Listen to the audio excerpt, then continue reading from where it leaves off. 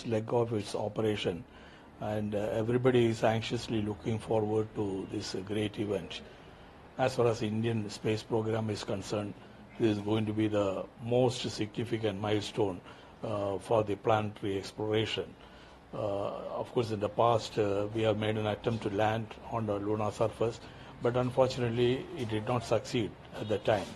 Since then, ISRO has done considerable amount of studies and simulations and strengthened the designs and provided redundancies so that the mission success probability can be improved. So all these actions have been completed, and now the last 20 minutes descending from the lunar orbit to the lunar surface is going to be the most challenging moment in the history of this mission. As far as this soft landing is concerned, not many people have succeeded.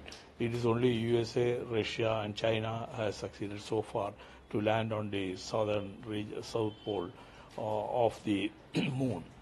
Of course, recently the Lunar spacecraft of the Russia also has crash landed on the lunar surface.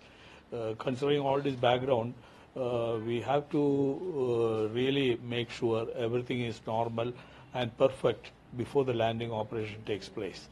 The landing operation involves first reducing the velocity of the spacecraft from 1.6 kilometers per second to few hundred meters per second, and then make it hover at a low altitude, take pictures of the lunar surface and identify the spots where it can safely land.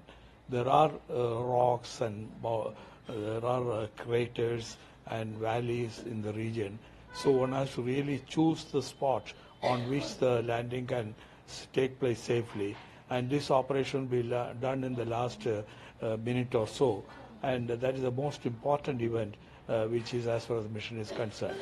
After reaching, identifying the spot, the thrusters again will slowly bring down the spacecraft to the lunar surface.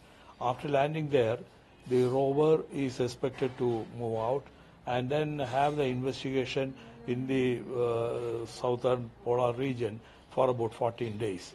It will collect data about the minerals which are there, identify the water sources and also the helium-3 and so on. And again, the seismic vibrations which are there, which may exist on the lunar surface may be identified. So all these operations are going to take place, and the mission is supposed to last as long as the sunlight is available.